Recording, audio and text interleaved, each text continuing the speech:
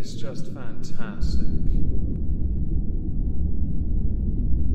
Captain's Log, Subdates 220425.2. We've begun the week by purging almost every system of rubbish, which includes the main computer, along with Scutterbork's pawn stash, which was the biggest casualty, but we really did need the data slate back for a competitive Tetris tournament. Well, it didn't quite get as many likes as I had requested to make this video, but I've decided, screw it, I'm doing it anyway, so that was just me getting more engagement. Thank you for all of that. Today I'm going to do what will be part one of a few parts, I'm not entirely sure how many yet, where I'd like to discuss the history of Amber Heard and Johnny Depp in this video, of what we knew of the relationship that is, providing a somewhat tangible timeline, with a part two covering aspects of the trial, evidence presented, rebuttals, witnesses, and the third being a conclusion and fallout to all of this. Currently, there is a defamation lawsuit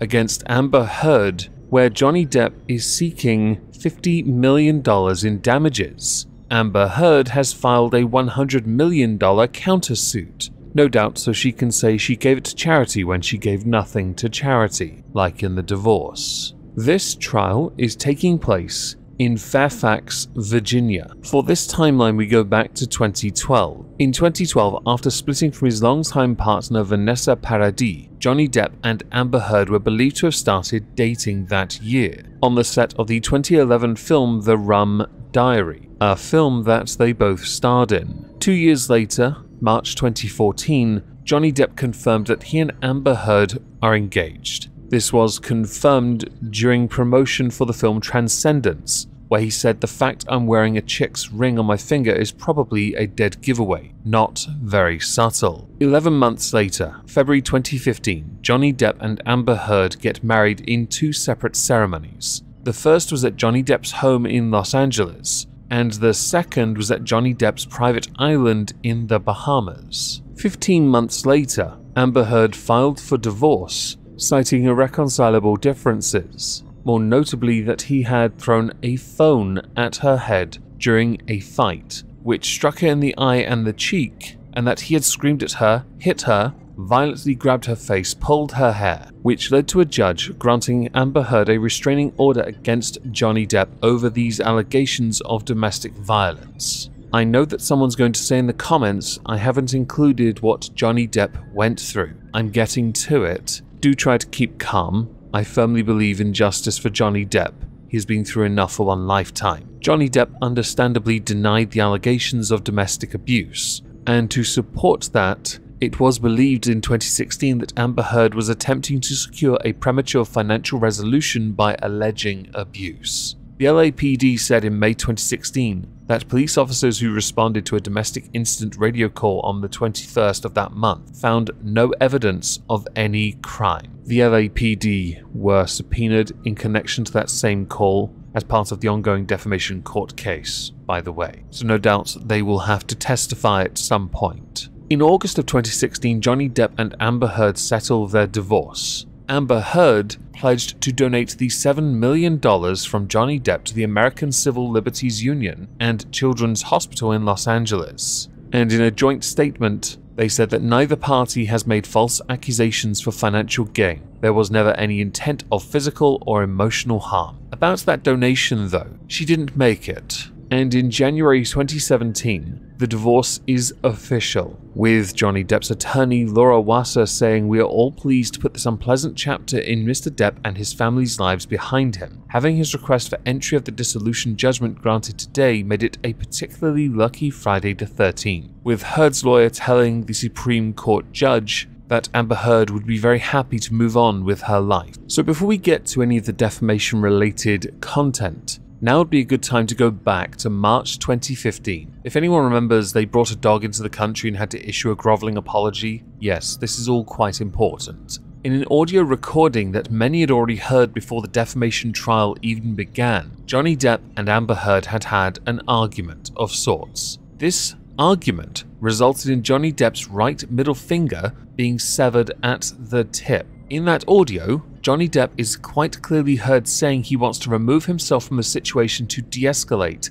and escape the fighting. with Amber Heard urging him to stop running away. In a separate piece of audio recording, Amber Heard admits to having started a physical fight with Depp, saying, "You didn't get punched, you got hit. I'm sorry, I hit you like this, but I did not punch you. I did not effing deck you, I effing was hitting you. I don't know what the motion of my actual hand was, but you're fine, I did not hurt you, I did not punch you, I was hitting you." Adding, "I was not sitting here bitching about it, am I? You are. That's the difference between me and you, you're an effing baby. You are such a baby, grow the F up, Johnny." Something about all of this feels wrong. I wonder if it has anything to do with the fact that Amber Heard is an ambassador for women's rights and domestic violence. Oh, and by the way, when she joked about him coming forward, about him being a victim of domestic violence, and her laughing at that, yes, that can also go in the pile of things and reasons why people do not like Amber Heard and would like to see her removed from every major acting role. In fact, can we just cast Johnny Depp as what she was in Aquaman? I'd very much like to see the romance of Jason Momoa and Johnny Depp evolve. In June 2018, Johnny Depp sues The Sun for alleged libel over an article published in April of that year with the headline, "Gone Potty, how can J.K. Rowling be genuinely happy casting wife-beater Johnny Depp in the new Fantastic Beasts film?" Things do not get any better for Johnny Depp though, because in December of 2018, the 18th, more notably, Amber Heard publishes an op-ed in the Washington Post titled, "I spoke up against sexual violence and faced our culture's wrath. That has to change." This is a swing in Amber Heard's position, from amicable split to using it to put herself on a platform and pedestal, no doubt piggybacking off Me Too, so as to claw at additional relevancy, and to champion women's rights, which I'll admit is a tad peculiar for somebody who has been arrested before for beating their partners, women no less. Within it she writes, "Like many women, I have been harassed and sexually assaulted by the time I was of college age, but I kept quiet. I did not expect filing complaints to bring justice, and I didn't see myself as a victim. Then 2 years ago, I became a public figure representing domestic abuse, and I felt the full force of our culture's wrath for women who speak out." Johnny Depp is not mentioned by name in the op-ed, but this same op-ed becomes the basis of the defamation lawsuit, because the entire op-ed is used to frame Johnny Depp as the attacker and Amber Heard as the victim, while simultaneously saying she is not the victim, all the while ignoring what she did within the relationship. And no one is ignoring the reductio ad absurdum and the extreme definition of what a headbutt is. In March of 2019, Johnny Depp files the defamation lawsuit against Amber Heard, alleging that she defamed him in the op-ed. The op-ed depended on the central premise that Amber Heard was a domestic abuse victim, and that Johnny Depp perpetrated domestic violence against her, with the complaint claiming that the claims of domestic abuse are categorically and demonstrably false. What we know so far is he is as much a victim as she believes she is. And this weird fawning picture here couldn't be more bullshit. In July 2020, Johnny Depp's lawsuit against The Sun goes to trial. Both Johnny Depp and Amber Heard arrived at the High Court of Justice, with Amber Heard scheduled to testify in support of The Sun. Johnny Depp's lawyers argued that he is seeking vindication, not money, and that Johnny Depp himself denies the allegations of domestic abuse, with a spokesperson for Amber Heard telling Vanity Fair that Amber Heard never asked for these proceedings to take place, and has tried to move on with her life. Right, so while you continue to destroy another person's life, you want to move on with yours with some kind of magnanimous victory. How gauche. The trial went for 3 weeks, with allegations emerging as part of the evidence and testimony. The proceedings wrapped up at the end of July 2020, with The Sun being victorious. This is the part where many of us take great issue. They provided no proof that he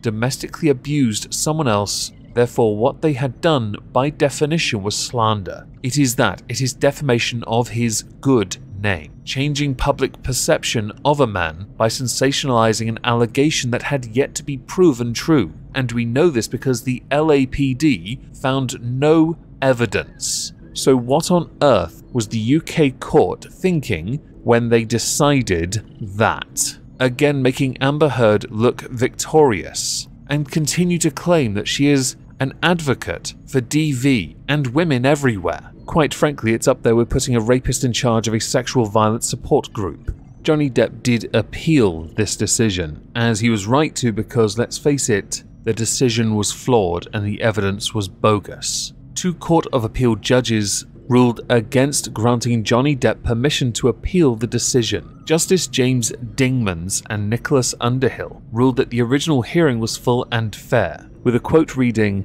"The judge's rulings have not been shown even arguably to be vitiated by any error or approach or mistake of law," with the 2 judges finding that the appeal has no real prospect of success, and that there is no other compelling reason for it to be heard. It is clear from a reading of the judgment as a whole that the judge based his conclusions on each of the incidents on his extremely detailed review of the evidence specific to each incident. In an approach of that kind, there was little need or room for the judge to give weight to any general assessment of Amber Heard's credibility. The English courts are a joke. Here is your evidence of it. Remember everyone, male victims of domestic abuse, when the perpetrator is female, aren't real, because men can't be victims of this. Apparently.